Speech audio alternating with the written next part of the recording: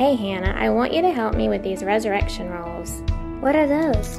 They symbolize Jesus rising from the dead like in the Bible. From a roll? The Bible tells us that after God made all the earth, He made man. When we sin, we disobey God, and that means we are forever separated from Him. So He sent His only Son, Jesus. The soldiers beat, bruised, and crucified Him. His followers took Him and wrapped Him in grave cloths. They placed Him in a tomb and sealed it shut. That's terrible.